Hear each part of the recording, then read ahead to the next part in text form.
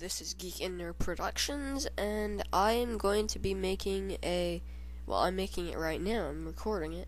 I am showing you how to make a picture-in-picture effect using just Wax 2.0. So this is all free, completely free, and this was requested by Screamo Pants. Well, it wasn't requested by him, but he gave me the idea, and it's a pretty good idea. So, first thing you want to do is open up Format Factory. Format Factory is free, by the way. Go to Alt AVI, add file, add your files here, and then press OK, and then start. Then after that's done, you want to open Wax, and import your footage. I am making a so-called don't burn paper because it harms rocks. It's nothing real. It was just some stupid idea I came up for this. I'm not really making it. I'm just, let's see, where is it? These two. Grab your footage and open up Wax. I'm not dealing with audio for this tutorial, so let's ditch that. Why am I showing this? Okay, ditch that audio. Yes, I'm sure. And first thing we want to do is show footage of someone burning paper. It's not really anything big, it's just someone burning a cardboard box. Me. Ha. Okay, so after that, you'll want to drag down your footage. Make sure you want the picture that's going to be on top.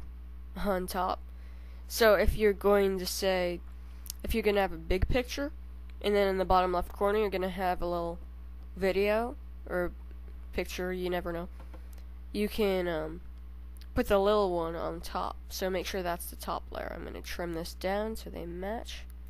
Good. Alright, and now we have perfect video. So we're going to drop into plugin presets. This is an awesome area. You're going to see tons of awesome stuff that you don't even have to work for. But anyway, that's, yeah. So let's say you want to show paper being burned in the bottom left corner of a video of a rock. That's just theoretical. So you're going to drag this window bottom left. There are tons of them.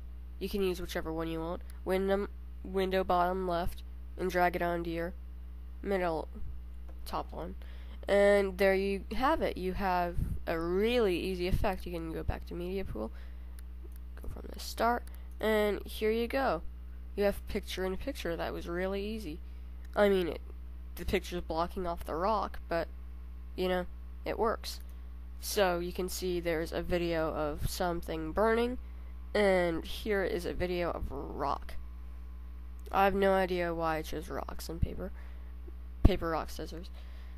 And that's the easy way of doing things. Of course, if you've seen my first Wax tutorial, you could always just drop in a video plugins, drag a quick 3D down on the fire, and position it in the bottom left area. But this will work for now. Everything works. You can, if you go back to plugin presets, there are many different ones if you want them.